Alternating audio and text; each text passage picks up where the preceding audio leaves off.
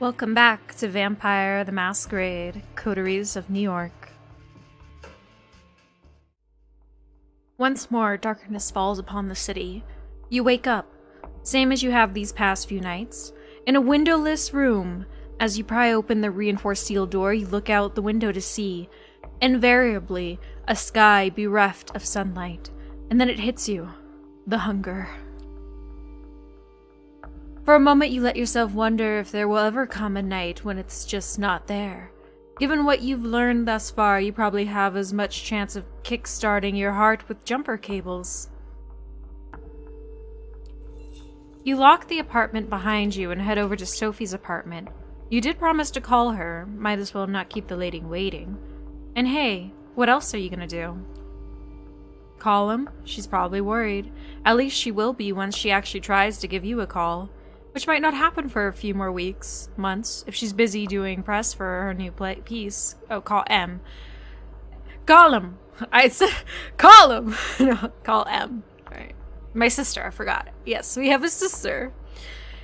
You could try to track down your sire if the sheriff hasn't done that already. After all, he did buy your painting. There has to be a money trail, right? But even so, what would you say to him? These thoughts put you in a weird mood. It's a strange sensation to walk the crowded streets, same as you have so many times before, but feeling so disconnected, all these people, you're not one of them, not anymore. I'm gonna kind of turn down my volume a little bit. You're a vampire, kindred, and you need to carve your own path in this strange new existence, one way or another. Appropriately enough, you arrive at Sophie's building just as that thought crosses your mind. A quick word with the security guard and you're let into the elevator. Apparently Miss Langley is expecting you. Of course she is. You knock and wait patiently, as the footsteps on the other side grow closer. Finally the door opens and Gregory, Sophie's driver, invites you in. You find the lady herself standing by the window, silhouetted against the city's moonlit midnight glow. She stares out, motionless, like a marble statue. Ooh, this is pretty. Just giving it a second, just because it looks pretty. Good evening, Sophie. She doesn't react immediately, but seems to snap out of some meditative state and looks at you with strangely blurry eyes. Yes. Good evening, Lamar. I was wondering, when you look out at this city, when you see the lights, hear the hum, smell the rain on the pavement, what do you think about? You gaze out. You thought the city couldn't surprise you anymore. You've lived here all your life, after all. But tonight something feels different. You realize in this moment that you have truly changed. Yes, you know what Sophie means. The way she gazed out that window and saw the truth beyond. You do the same. The view is fascinating, each detail absorbing every angle of... I'm messing up here.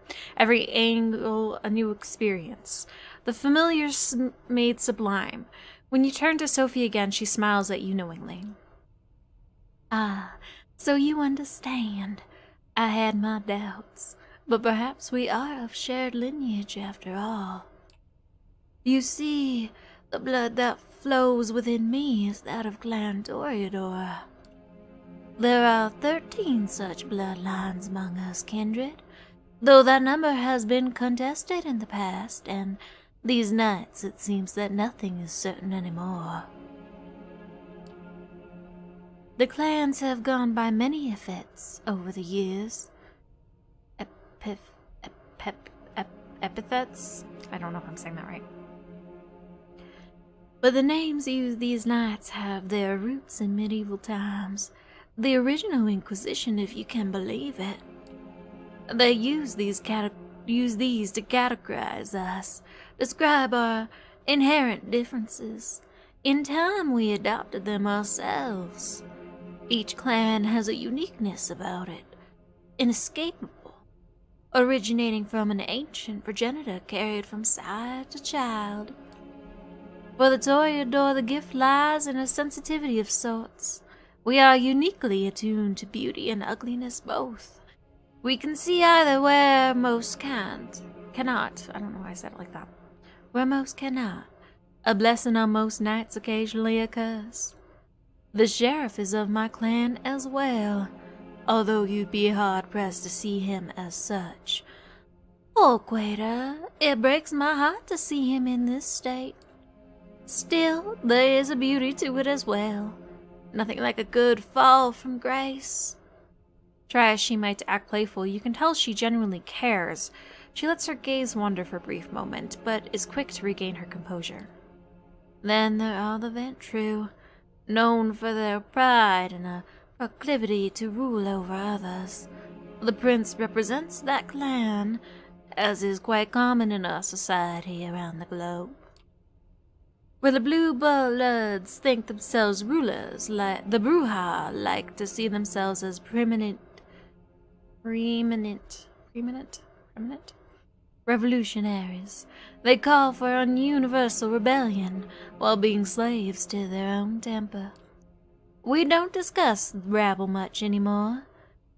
Not after they've largely broken off with the Camarilla. To think they were philosophers once long ago. I'm not doing the accent very well tonight. I'm sorry, guys. My throat kind of hurts, though. I hope to tell you more about some of the other bloodlines tonight. How can I tell a kindred's clan? Say I meet a vampire for the first time. How can I tell what their clan is? Usually you cannot, with a few exceptions perhaps. For some clans, the uniqueness I mentioned bleeds into their appearance or disposition, but even that can be misleading. Outside of a few specific cases, knowing one's clan is less important than understanding who they are personally.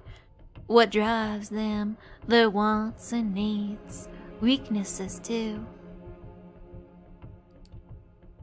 Speaking of which, we come to the reason I wanted to speak to you tonight. It is customary in our society, especially among younger kindred, to organize into coteries. Sometimes these are called by the prince themselves, or mandated by a fledgling sire. In our case, you may treat it as more of a strong recommendation. I want you to seek out companions, not because you need to learn more about our society, but also because it is useful. True friendships are rare among kindred, but having allies, even temporary ones, is something of a necessity these nights. We might be selfish creatures, but we are drawn to each other nonetheless. Where should I look for allies? Any suggestions on where I should start looking? I was just about to get to that. She puts on a mysterious smile. I spent some of my precious time last night asking around, pondering potential kindred for you to meet. Came up with a short list of contacts. I hope you'll appreciate the gesture. Forging a partnership with them might offer perspectives and viewpoints that I cannot provide. Lenses through which to view our kind. They are all members of the Camarilla, of course, more or less. Okay, who are they? Alright, then let's hear it. Who's on the list? Eager to learn about them, I see. Good, I'm glad. So let us start with the Tremere. They are a powerful clan, disliked by many, but feared and respected by many more. They have been an important pillar to the Camarilla since the very beginning. They are blood sorcerers. Blood sorcerers? You could swear you once saw them play at the Apollo. Probably not the same blood sorcerers, though. Sophie snickers. Oh, child, don't be caught with that look on your face when you meet a warlock in person. They really are adept at using vitae, their own as well as others, to unique and potent effects. Since they are quite rigid in their hierarchy, the kindred I had in mind for you might need some persuading. His name is Agathon. From what I hear, he is quite the scholar, very ambitious, the child of a noted Tremere here in New York, Owlsling Sturbridge. Spend enough time with Agathon, and I'm sure you'll run into her sooner or later. Iceling or Aisling? I'm not sure.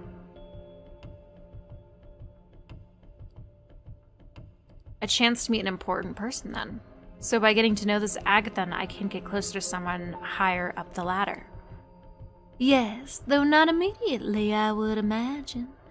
Aisling finds herself in a somewhat precarious position, both in the city and her clan. Every move she makes is heavily scrutinized, thus she has learned to tread lightly. Anyway, if you wish to contact the young Tremere, I hear you can usually find him in a New Age bookstore out on Broadway. The Tremere have one of their workshops there. Gregory will give you the details. Now this next recommendation comes with a bit of a caveat. As you recall me saying, most bloodlines have unique features that might not be obvious at first glance. Well, there is one clan whose members wear their curse on their sleeve. The Nosferatu. Wait, Nosferatu? As in the German Expressionist classic? No way. No wonder they make their havens and sewers, abandoned buildings and such. Their appearance is hideous and obviously unnatural. Had they walked the streets like other kindred, their kind would have learned of our existence long ago.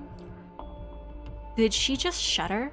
It's hard to tell with her usual complexion, but you could swear her skin suddenly took on an even more sickly color. The one I have in mind isn't as big an eyesore as the worst of them, but he is no Adonis either. Still, he has some talents and connections that you might find useful. His name is D'Angelo, and he has an office, for lack of a better term, in the otherwise abandoned grain terminal in Red Hook, right next to the one of those Swedish stores. The name escapes me, the one with the awful furniture.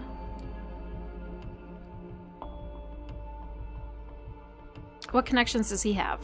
You mentioned this D'Angelo has some useful connections. I was just getting to that. D'Angelo does odd jobs for Quater, digging up dirt, locating kindred who would prefer to remain hidden, the kind of work the Nosferatu are best at. He's on a case right now, something to do with kind murders, I think. After your initial brush with our dear sheriff, I think it would be wise to show some goodwill towards his agenda. Assisting D'Angelo with his investigation might just be the thing. She takes a brief pause to look out the window again. Now come the two more exotic proposals. Exotic, as if the blood mage and the vampire detective were business as usual. You may have heard about the Gangrel before. They are a wild clan, in touch with their beast in a way that others might not dare to attempt. They mostly keep out of big cities, but there are exceptions.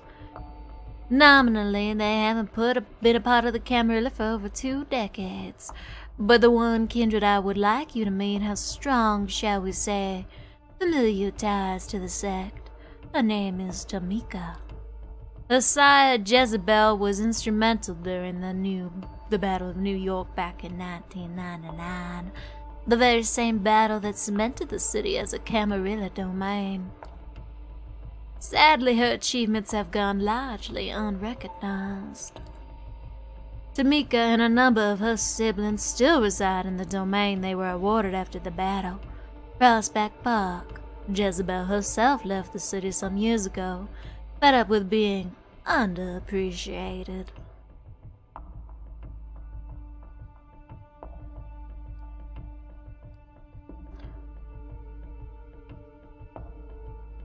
Anything more about Tamika? You seem to know a lot about her sire, but is there anything else you can tell me about Tamika? I asked around. Out of all of Jezebel's children, Tamika is known to be the most rational and cool-headed, at least for a gangrel. That said, she's likely to have a unique way of appraising your worth. I cannot say how exactly, but you should be prepared for an interesting conversation at the very least. Then again, that could be said of almost every kindred in this city. There's that mysterious smile again. So you see, seeking out Tamika could prove quite educational, if nothing else. And who knows, perhaps you will find her temperament to be a welcome change of pace. But speaking of change of pace, I have one last suggestion for you, though it's one I don't make lightly. The kindred who calls herself Hope. She's a Malkavian. They are a uniquely cursed clan. For centuries we considered them mad, insane, unhinged. But those of us who spend enough time with them come to understand the truth. It is no sickness but a unique perception of the world that has them appear to us as unstable, and that perception can prove to be very valuable. Having a Malkavian as your companion might be taxing on the nerves and a true test of patience at times, but their insight and intuition are unrivaled among kindred.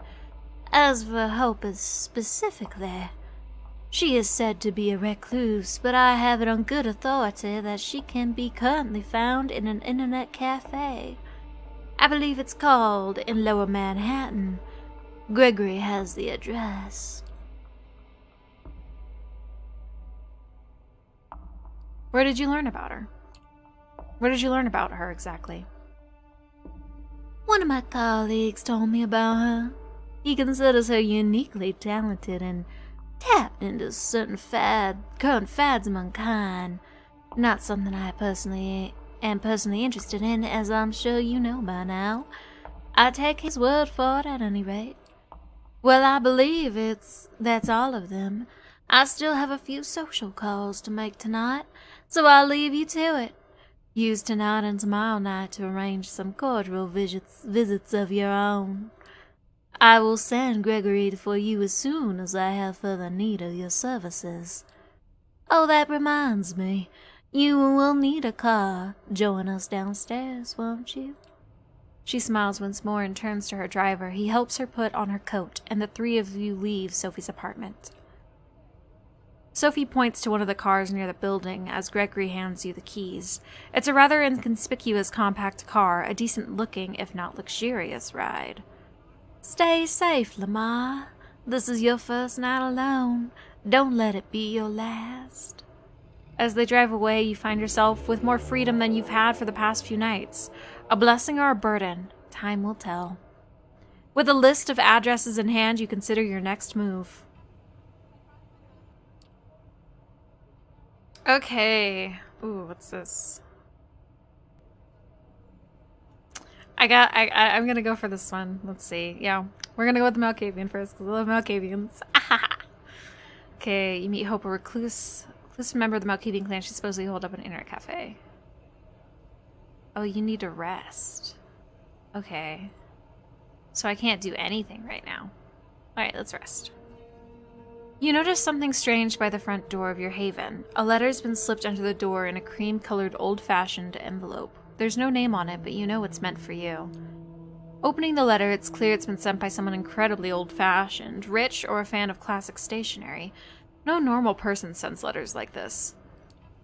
The note is short and terse, written in elegant, delicate handwriting. You're cordially invited to rendezvous at the Cathedral of St. John and the Divine.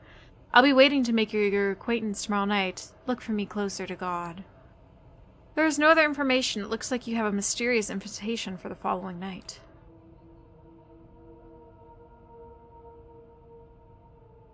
Okay. Faith and Myth, Part 1. You've received an invitation to meet a mysterious someone at the Cathedral of St. John the Divine. Alright, let's go. You haven't been to a church since you became a vampire, or kindred as the euphemism goes. You've had to focus on concrete, practical things like survival and feeding. You've learned the essentials of the vampire experience, but you don't really have a clear idea of what it all means. The Cathedral of St. John the Divine is a New York landmark. You've been inside once before when you were much younger. You marveled at its Gothic facade. Looking at it now from across the street, it feels ominous. The prospect of an anonymous invitation to a secret meeting is a worrying one, but the venue is well chosen. It's hard to imagine a violent attack in a place like this with eyes everywhere. You enter the cathedral discreetly. You've quickly learned this is an essential skill for a vampire, how to move without anyone noticing you. The full force of the cathedral's architecture hits you as you walk between the pews. If the architect meant to create the feeling of being small in the face of God's glory, mission accomplished.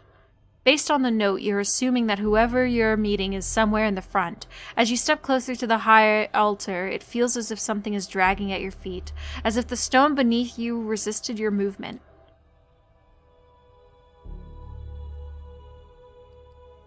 Does God still listen to you?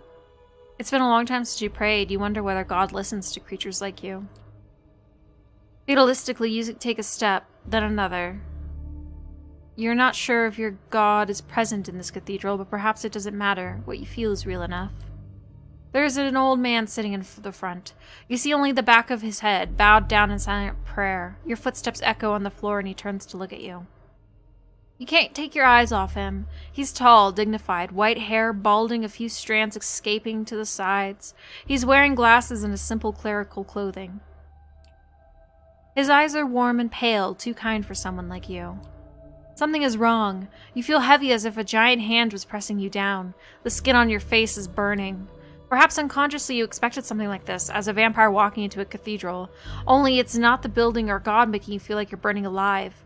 It's the man, the priest. Welcome, my child. The priest's tone is kind, but the rising panic inside is telling you that kindness is not for the likes of you.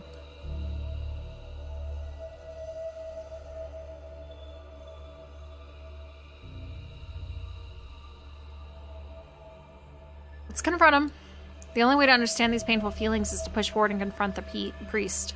As you step closer to the priest, panic rises inside you. The emotions are hard to control. Fear, anger, pain, all trying to wrestle you in different directions away. Can I help you? Are you okay? The priest talks to you like he would a lost vagrant who has chosen to enter the house of God. I'm sorry, Father. I'm so sorry.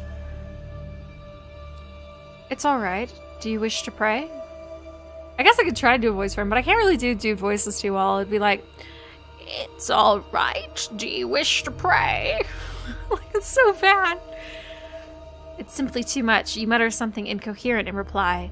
You don't sound like a vampire, an undead being made powerful by immortal blood. You're just another sad, confused, lost soul. You turn around and stagger away, only feeling like yourself once you're back on the street outside. You stand on the sidewalk, confused and scared. No enemies seem to be attacking you. The priest didn't follow you. The night air is wet with the smells of the city, the same as every night. How did it feel? You look at the man speaking to you. He's well-dressed, if a little archaic. Dark-haired, handsome like a character from an old movie. He smiles as if he knows something you don't. You glance around. There are people on the street. You don't appear to be in immediate danger. Why does it hurt so much? That's the question I wanted to talk to you about. Let me introduce myself. My name is Benoit. Bennett. I'm just gonna call him Ben. Ben Segal. We share many things in common, even if you don't know me. Ben offers his hand to you.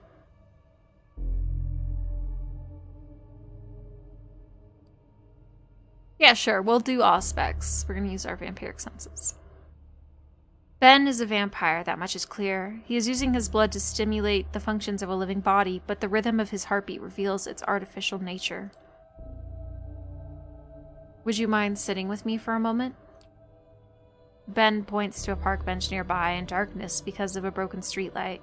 Wary, you decide to follow him. Only an enemy totally unconcerned with the masquerade would attack you here.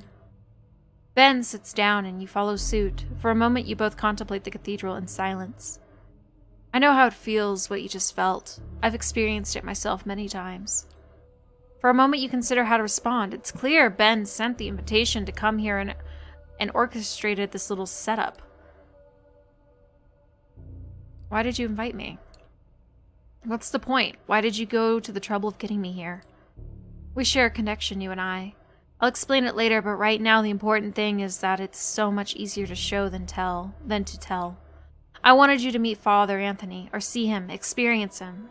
Did you wonder why it felt like that?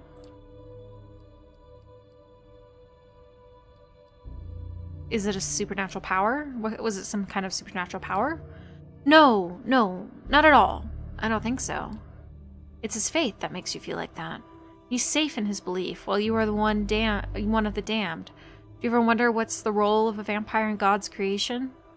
You stop to think. Of course you wondered what this is all about, whether it's about God or nature. You don't really know what being a vampire means. That's the trouble with the Masquerade. A human faced with a human problem can go online and find something that helps. You can't. The Masquerade means that everything there is to know about your condition is secret, hidden away. You're left relying on the unreliable opinions of people like Ben. Suddenly Ben takes your hand and presses it against his chest. As he stares into your eyes, you feel his heart stop. My heart no longer beats, yet I move, I talk. Is that how God intended us to be? No, it can't be. No, he didn't. I know he didn't. This is wrong. Yes, I agree. The question is, can there be salvation for the likes of us? Sometimes I'm skeptical too, but in Father Anthony's presence, I know faith is real. I know it because it hurts so much. But perhaps you have questions about faith and our kind?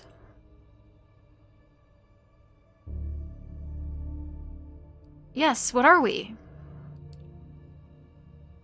There is the usual story which most of us believed, especially before modern times. Cain was the first murderer. As punishment, God cursed him to walk in darkness and carry his mark. Cain passed on his curse as he drank the blood of the living, and thus we were born. God's curse passed on to someone new with each embrace. Maybe it's true.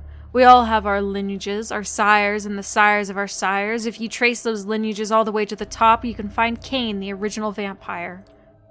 I suppose God is cruel. The curse perpetuates itself, leading to new evils.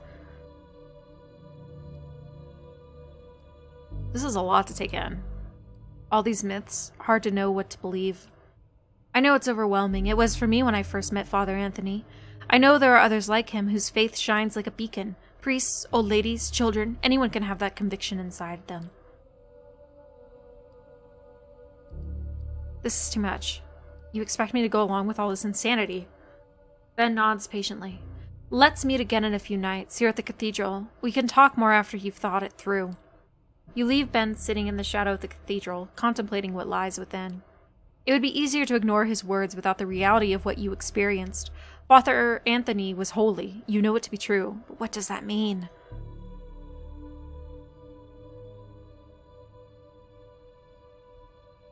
Okay. Let's go.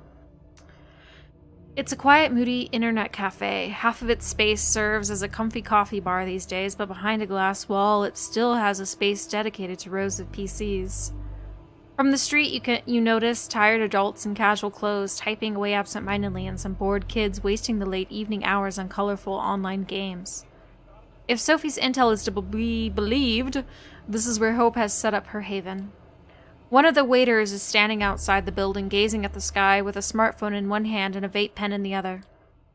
You approach the man and tell him, I was supposed to meet Hope here? If I told you I was supposed to meet Hope here, what would you say to me? I'd probably tell you I'm surprised. People are usually far more discreet about seeing her. The man slowly takes a drag from his e-cig, sizing you up and down in silence. After a long, awkward moment, he raises his voice again. Come, right this way. He heads back into the cafe, and you follow his lead. When you make your way through the space with computers, no one averts their gaze from the spreadsheets, emails, Facebook profiles, or games of Fortnite. It's a common sight, one you wouldn't have paid much attention to a few weeks ago, but now it seems so unnervingly quaint. Would they still be spending their time like this if they were immortal? The waiter unlocks an unassuming door at the end of the room and lets you inside. You two swiftly make your way through a labyrinth of sterile, gray corridors, taking confusing twists and turns. Feels like you're traveling into a different world, crossing one invisible portal after another. Eventually, you reach your destination. Your guide motions you to enter a dark room with a lone source of pale light, a computer screen in the distance beckoning you to come closer. As you do, you hear the door shutting behind your back and a short chuckle echoing behind it. Is this the place? Nothing else to do but sit on a chair in front of the computer. The monitor displays a modern chat application. A cursor is blinking in the user nickname entry field in the middle of the screen, obviously expecting you to input your handle. After brief consideration, you type in Your name. Lamar. Better play it straight and prove you have nothing to hide as a gesture of goodwill. After a few seconds, the chat window opens and messages start appearing on the screen in quick succession. Hostage executioner. Oh, fuck. Wow, this is going for a bit.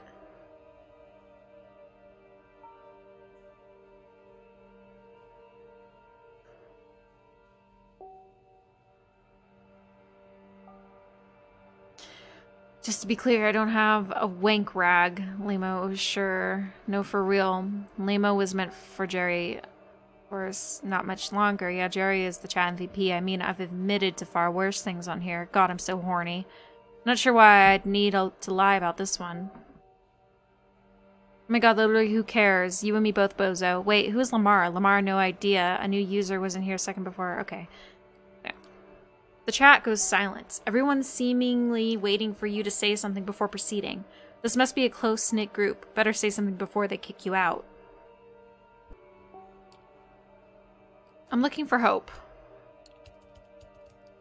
Looking for Hope. Is she here? Who the fuck are you? This was meant to be a safe channel, investigating what went wrong here. How did they even get in here? Stay calm. Can you get their location? Yeah, I can't go. Regret, dumbass, the day you decided to spy on us. Alright, let's try to get the chat under control with presence. Time to teach them with some respects. Your blood fires up. Ancient power starts coursing through your veins. Fingers tapping the keyboard buttons on their own. You people better stay quiet if you know what's good for you. You have no idea who you're messing with. You will obey me. The chat goes silent once again, and then it explodes.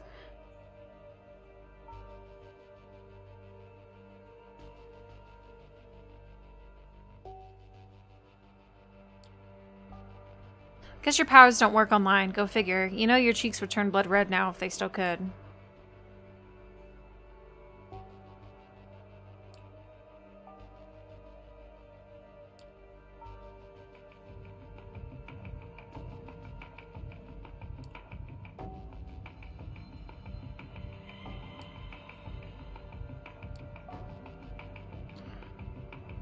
You've come to the wrong chat room, motherfucker. I don't know what that voice is, but this is the voice. A ridiculous whisper rings out next to your ear, and the grip under your head gets even tighter. You start struggling, but even with your newfound supernatural strength, you're having trouble breaking out. This isn't a normal human you're dealing with. Last words.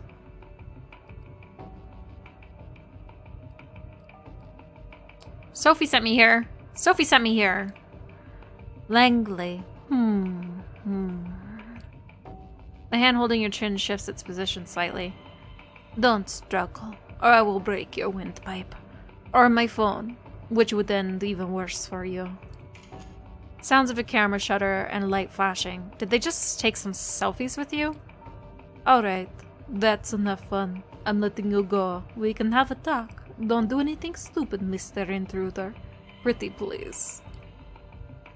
The mysterious assailant loosens their grip on you and gently pushes you away. You quickly turn to take a good look at them. Let me just finish this. It's a pale blonde woman in her 20s, giving you slightly judgmental looks while rapidly tapping away at her phone screen. First you notice her outrageous outfit, seemingly thrown together from random thrift store finds. Then you take note of her tattoos, a sprawling tapestry of odd patterns and designs covering every visible part of her body. At first glance, it all seems aimless, but it's a consistent sense of style upon closer inspection. Her eyes focus on you for a second. Dude! Look how cute that outfit is! That is cute as fuck. She's cute. Gave you a scare, huh? Sorry, that's what you get for entering a lady's haven without her permission. And she's back to her phone. With her relatively small build, it's hard to believe you had trouble overpowering her physically. But then again, nothing is what it seems when it comes to the undead, and even compared to the vampires you've met so far, she comes off as an eccentric, curious presence. She shoots you another glance, noticing you're still cautious of her. Calm yourself, man. I won't pull anything like this anymore. It was just a feel stupid saying it out loud. A vibe check. Vibe check? Yeah, I got a glimpse of your vibe on the internet, and in a dangerous situation, I'd say I've got a pretty good idea about who you really are. I'm Hope, by the way. If you're here, you've probably heard of me. So I went ahead and skipped the pleasantries. But come to think of it, I might have skipped too many of those. Yeah, she definitely fits the description you were given by Sophie. I still can't believe you got so mad online. You actually tried to use your power on people talking trash about you from who knows where. Jesus. But you know what? I kinda respect that dedication. It's amusing. Anyway, don't worry about the chat. It was all a game to us. No hard feelings, okay? I'll introduce you properly later. On the monitor, the chatter continues normally. Your visit is like yesterday's news, no longer relevant to anything. But, look, if we're going to talk about you, you should have something to say too. What are you doing here? About time, she asked. Note to self, she really loves the sound of her own voice. I'm building a coterie. I'm looking for people to join my coterie. Coterie. Been there, done that. Not interested, then less. She takes a closer look at you. Her eyes go wide. Wait. Shit! Are you new? Are you the new Langley plaything? Words seem to be getting around fast. Of course you are. It was obvious the second Langley got her hands on a new servant, she'd start building a network. Your emissions tell me that could really come in handy when... But Langley, that's a risky game. This kind of ambition attracts too much attention. Piss off. But then again, fucking Kara. She seems to be having a spirited argument with herself, only parts of it audible. Is it just you, or do her facial expressions and body language change a bit between one sentence and the other? Before you make certain it's not just your eyes playing tricks on you, she focuses half of her attention back on you. The other half, of course, is still obsessed with her smartphone. Listen, I'm not saying I'm not interested in cooperation. But before I make a decision, I need to make sure you sort of understand me and that I sort of understand you. And since I was planning to put on a show before you came here, I propose a little game. Hope absentmindedly spins her phone in her hand, considering how to put her thoughts into words. Then she approaches the switch on the wall and flicks it. Neon lights flare up, illuminating the room. You take a look around. The room is certainly unique. It looks like a butcher's room, repurposed to be a living space. The modern computer in front of you starkly contrasts the ominous industrial walls. At the back, there's an overwrought bed covered in velvet, with meat hooks hanging above it. On top of the bed sheets, you notice what seems to be pieces of an elaborate S&M equipment, and a camera. Wait a minute. You want my help? Moderate my cam show. Cam show? Your eyebrows twitch involuntarily. This is definitely not the kind of request you expected to hear tonight. She notices your confusion. Take it or leave it, buddy. You just became a kindred, but you want to become my partner in crime. Show me you can handle yourself while watching my back in my everyday environment. She's serious. The show starts in 10 minutes. If you think yourself better than this, better walk out the door right now. I won't hold a grudge. I've got better things to do. As if to prove it, she looks at something displayed on her phone and cracks a brief grin. Another reply typed down with absurd speed. Tap, tap, tap, tap, tap. 90 minutes. It's now or never. Show moderator. Risk of violating the Masquerade. Hi, content mornings. Oh yes. So do you take the job? Why the hell not? Hope brightens up and her smile looks surprisingly sincere. Excellent. I hope you find this interesting in more ways than one. Alright, give me a second. She spends a minute setting up the computer you used before, then urges you to sit down. The explanation of the moderator's functionalities is simple. It boils down to ignoring anyone who doesn't disrupt the chat, banning anyone who does, and kicking anyone who's causing minor trouble. 5 minutes later, she's already online, sitting on her bed in a very provocative pose. It is a sex show, isn't it? Her voice, previously hushed, rings out with full force. How are you doing tonight, hopefuls? You peek at the chat.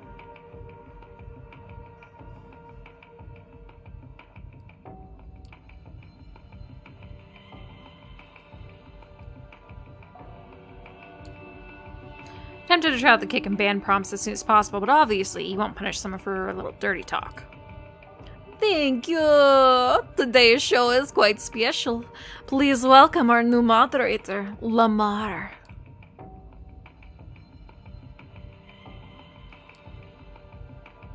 At least the community here seems to be a bit more welcoming this time. Looks like this place has an established hazing ritual, or maybe they and Hope came up with one specifically for you. Who knows? You decide to stay silent. Eventually people stop riffing on you and focus entirely on the star of the show. Alright, let's start this one with a bang, shall we? So this is where the strip show starts? You raise your head, curious about what kind of performance she's going for. First she opens her mouth and reveals her retractable fangs in front of the camera. Right off the bat, the online audience is treated to a sight of her wholly human set of teeth returning into a monster's maw. The image is both revolting and fascinating. She raises her left wrist for everyone to see and then bites. The fangs immediately turn her arm into a horrifying, gory mess. It's unclear if she's used them to slash or bite, but one thing is for sure, no ordinary human could cause such damage. If an ordinary human suffered such a wound, you'd expect a geyser of blood to appear too, but it doesn't. Hope's technically a corpse, so it's impossible. She flashes a monstrous smile and starts smearing vitae all over her hand to maximize the impact of the violent image. Then she starts drinking it up. She makes it a point to make the sight as gruesome as possible, looking like a hyena feasting on a corpse. The contrast of her behavior with her look of an Instagram model is stunning. Once she's done, she reveals her wrist to the camera for the last time. She starts making theatrical gestures with her right hand as the wound begins to mend. Shortly after, the wound is gone. It's like a magician's trick. Her left hand looks like nothing bad ever happened to it. Here's an appetizer. First blood to kick off the show. While you're wondering what the hell is going on, Hope catches a glimpse of your bewildered face and turns into your direction. How is that for an opening?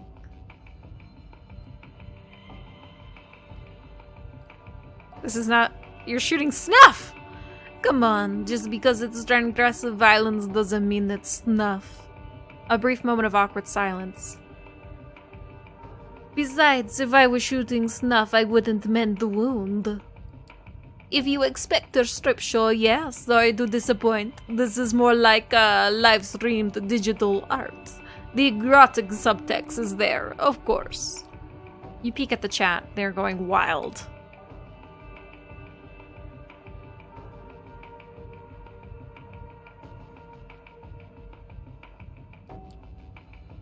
But eroticism is not the key here. It's vampirism.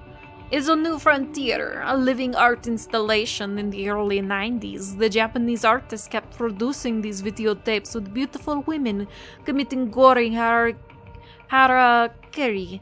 Those are an inspiration. She bares her fangs again in a devious grin. But I've no interest in auto-destruction or turning myself into a victim.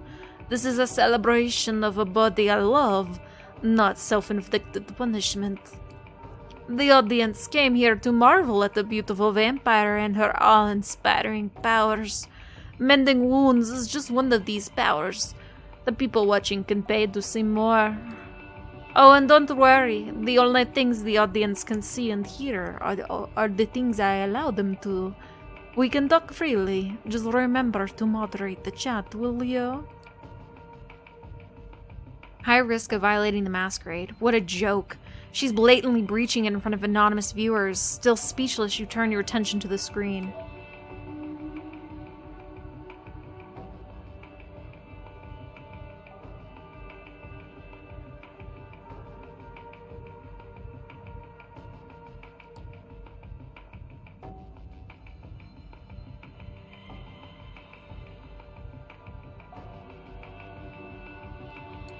You let the guy vent his excitement. Seems harmless. A special message appears on the chat log, claiming somebody has successfully sponsored the first goal of the show. Hope smiles and picks up a bag of blood from underneath the bed. It must have been retrieved from a blood bank. She showcases the label to the camera for everyone to see. Hope pours all the contents of the bag into her throat. You have no doubt it's real blood, but wonder why the viewers would be so satisfied with something that's so easy to fake. Don't worry, it pays well enough. You don't even bother to tell her this is not what you're thinking about. Safe to assume she knows. So, what do you know about the kindred and the internet? Have they told you anything? While she is waiting for someone to sponsor her next vampiric feat, she decides to start a conversation. Is there a vampire internet? If you find something that looks like vampire internet, stay away. See, some of us used to experiment with our own secure networks. We tried to build our own information hubs, social networks, everything. She's still working the phone in one hand while looking for something under the bed with the other. On how many things can she concentrate on at one time exactly? Then one day the NSA got in. Turns out elders never really got the hang of proper security practices. Or the sigils they used to smear on their screens didn't exactly work as it advertised. Then of course all the other three-lettered intelligence agencies in the world got the intel, and a lot of them decided the bloodsuckers were the perfect new enemies for our post-9/11 times. The Second Inquisition came into being. Ever heard of it? A lot of our kind died just because they were too present online. Right now, the remains of our old network serve as government honeypots, kept alive to attract fledglings and hunt them down. You post a certain keyword on Twitter or Facebook, you get tagged for investigation. You fit certain patterns, you get tagged for investigation. So there is a certain thrill in becoming an online presence, without attracting attention from authorities. She stretches on the bed. I hope you are still monitoring the chat. Of course not. You're not as good at dividing your attention as she is. You correct your mistake and check the recent messages.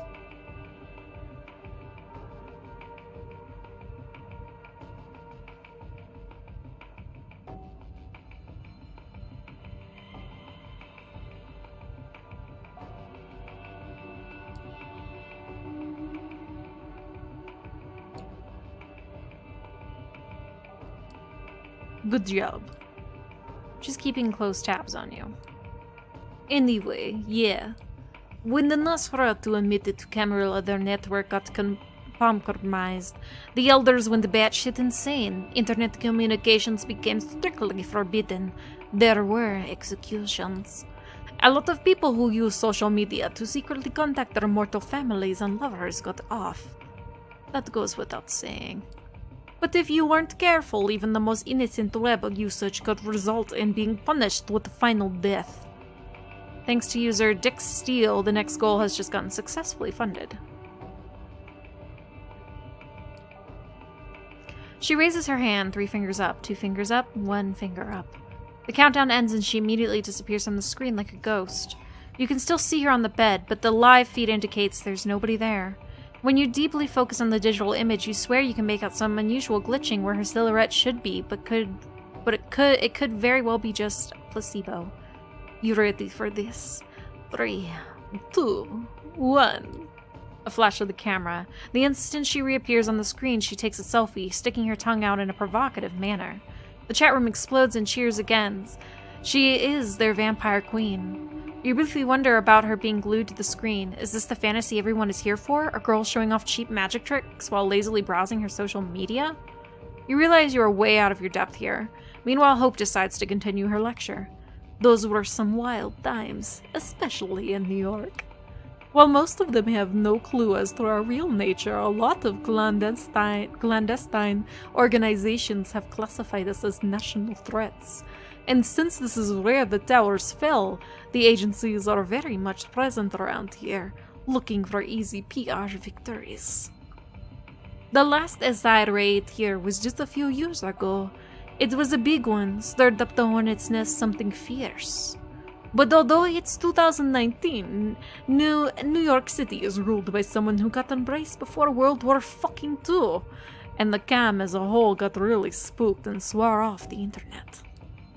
Of course, they're not dumb and understand that you can't really coexist with modern kind without the internet. It's a gray zone right now, like piracy, technically frowned upon, but let the one without sin cast the first stone. The SI is a real threat, no joke, but in many senses, the darkest place is right under the candle. You take another look at the screen.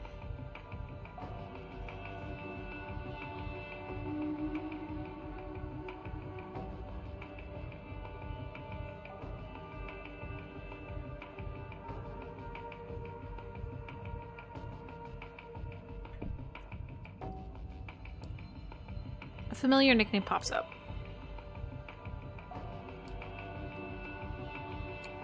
You give the guy a kick for spamming the chat. The message is deleted so fast.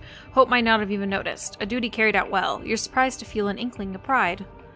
Oh yeah, fun fact about being a vampire. We can sweat and pee if we just exert ourselves really hard. Some of us can even orgasm. We can even cry, but only tears of blood. It's something I always dreamed of doing when I was 14. So romantic, and it drives them crazy. As proof of her words, a scarlet tear starts running down her face. The chat goes wild. This seems to be exactly the kind of thing they've been waiting for.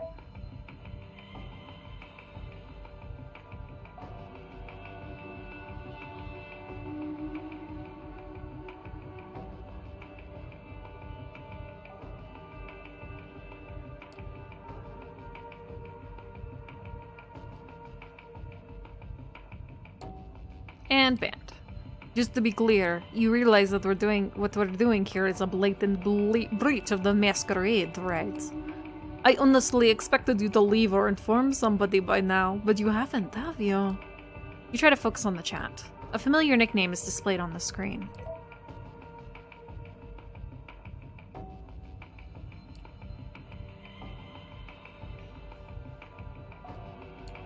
One more kick, one more familiar message. You double check. That's the same message she sent out the last time. Is he copy-pasting it or something?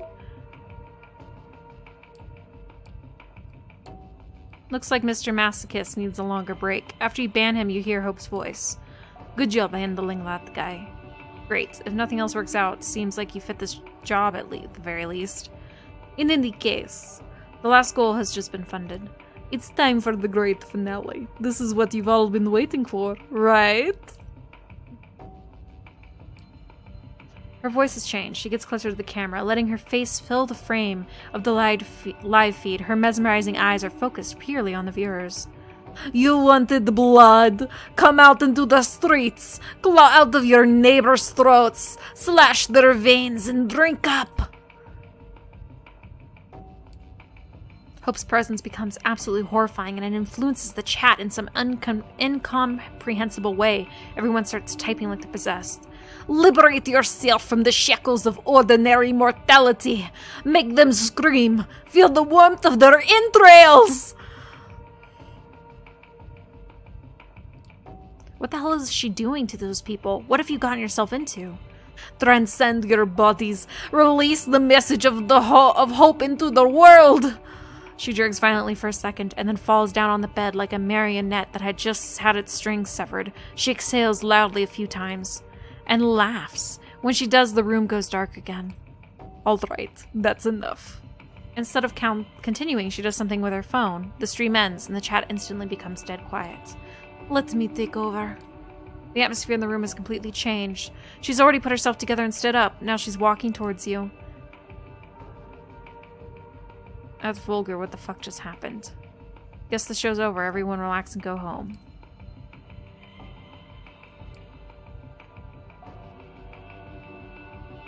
Hostage, I swear on the swear of my father's grave, one day I will find you and kick the ever-living shit out of you. After every line she delivers, she changes her voice, the way she puts her lips together, and even the way she moves. You've caught glimpses of her acting this way, but only now have you started to figure it out. But it's impossible. That's impossible. I'm immortal. I'm bored. I'm separated from most vampires in the city by generational chasm, and I'm so goddamn lonely. The internet used to be my only friend. Years ago... Oh. She's reading. I'm not reading in the voice. I'm just... You could add info dump delivery service. Years ago, I started researching tulpas, collective unconsciousness, all the mumble jumble at the intersection of psychology and spirituality, and I decided to experiment. The show was fake. A few years later, I was an Instagram fashionista, a successful erotic model, a vital part of pop culture commentariat, a viral shitposter, a cryptocurrency expert. At Honey Legion, all of my internet slave selves started signal boosting each other, paving the way for new ones. I became a one-woman empire, surrounded by legions of psycho fans.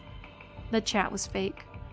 That's me. Some may think of it as a dissociative identity disorder, but that's bullshit. Everyone online has online alter egos they buried.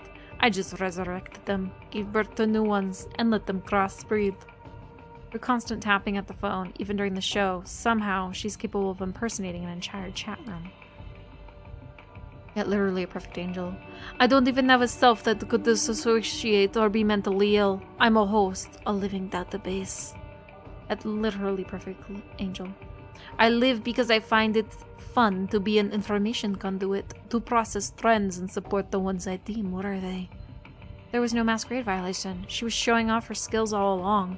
She put you in a world of pure fiction, the same way she was testing you back when she attacked you from the back. Damn, she's good at this. At Melt David Chapman. Of course, you can just ignore what I'm saying and decide I'm just another deranged Malkavian. But hey, annihilation of the self is the only way to survive in the 21st century. At Android of Notre Dame. If there ever was an era that demanded things of beautiful people transcending beyond humanity and inspiring others to do the same, it's this one. At the Manhole Mermaid, although for now, because of Masquerade, my audience is quite limited. Speaking of, you want to be the star of my next movie? Sure, why not? Sure, why not? At the Manhole Mermaid, I have a hunch you're just saying that. Still, hey, on the way, this too is transcending beyond self. And this is the question, but yeah, your test is over. Now the question is, do I want to work with you? She puts away her phone for the first time since you've met her and gives you a good hard look. A divide check vivo, guess I can give it a shot, yeah. You're not that dumb, but you're not that boring, and you're kind of cute. At Ardol XOXO, don't worry, no more modding jobs. Mods get attacked, and that's always bad news. She grabs your arm and starts leading you out of her room. At GPs, I put you through enough shit. Next time I'll let you in on a little job I'm doing. We'll hit the streets and you'll see why Sophie told you to contact me. She leads you through a labyrinth of grey corridors. It's a different route than the one you've made your way through in. At unconscious diagram of psychic event, the city is so much more than what its elites consider real. Stick with me and I'll guide you to places Camarilla elders couldn't reach in 100 years. She leads you out of the building into the back alleys. A shitty trailer voice. Even if someone else rules the streets, we will rule the information highways. This is the power of hope. She lets out a theatrical laugh and disappears. You don't even notice when she leaves you alone, but you assume everything went as well as it could. A new ally, the power of hope. As you walk off into the night, everything around you feels a little less tangible than it did a few hours ago. Let's rest. Not long after you wake up tonight, Gregory knocks on the door of your apartment. Hey, I came to pick you up. Hey, I came to pick you up. Miss Langley wants to see you. He's gonna be British. Terrible British accent, too. All my accents are terrible. People who watch... If anyone actually watches this, low-key, like, if you actually are watching this, thank you for putting up with my shitty accents. I have fun doing them, though. Well, my freedom was good while it lasted. Those last 2 nights were nice. I had freedom and initiative. Good while it lasted, I guess. He smiles apologetically. Don't shoot the messenger. Whatever.